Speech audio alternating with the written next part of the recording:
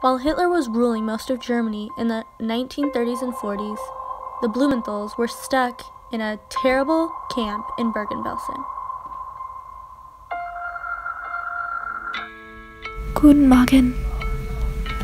They would wake up not knowing what was yet to come for them that day.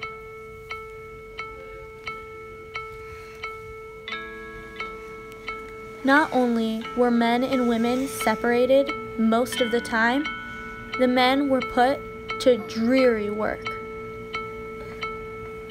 The one time they were able to see each other was at roll call. And they were so glad each time they did see each other. Zoom! Appel! Ross! Charging!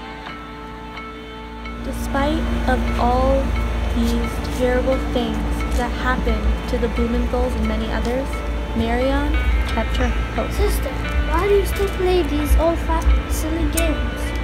Because if I find the fourth perfect pebble, then everything will be all right. Every once in a while, they would get a small ration of stale bread, or maybe even turnip soup. But this day was different. Albert actually received an old, moldy apple from an SS guard. Even though it was in terrible condition, he was thrilled, and he shared it with his family immediately. For them, this was a flicker of light in the darkness, and made their bleak existence more bearable. Well, at least for the moment.